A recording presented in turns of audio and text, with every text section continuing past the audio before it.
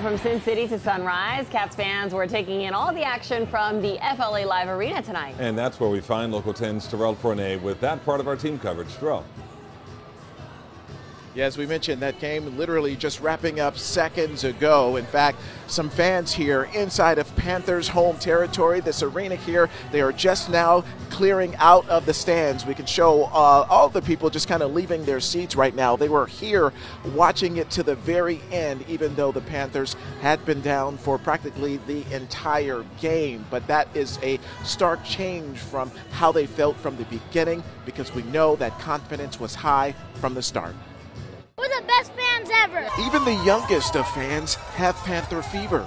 It's very cool. It's my first time. This is your first hockey game. Mm-hmm. Oh, high five on that. There you go. Excitement had been building all night inside of the FLA Live Arena, where the actual game played on monitors above the ice. I've been coming to games all year. This feels just like a game, just another game. You know, no players on the ice, but I mean, I swear, it really, the atmosphere, it feels like I'm at a game. I got invited I'm on a date actually, so it worked out just fine. Thousands of fired up hockey fans, in fact, decked out in their favorite Florida Panthers gear to root on their team. This is my good luck charm. I wear it to work. I wear it at every game. Stanley Panther, the team mascot, even made an appearance on the ice to hype up the crowd. After all, the Stanley Cup is what the team is chasing.